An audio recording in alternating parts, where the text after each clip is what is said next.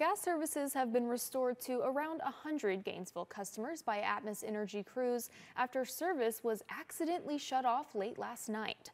But hundreds more homes and businesses in the city are still without gas. City Manager Barry Sullivan says it happened late last night while trying to isolate a water leak. A crew member accidentally turned off one of the gas valves. Sullivan says they started getting calls overnight and Atmos Energy quickly responded. They have 90 trucks with 90 crews here and 90 out working on restoring gas as we speak.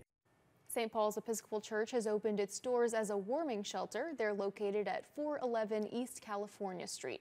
Sullivan says you can stay warm there and still get your gas turned on. Atmos Energy crews will contact you when they need you to return home to restore your gas.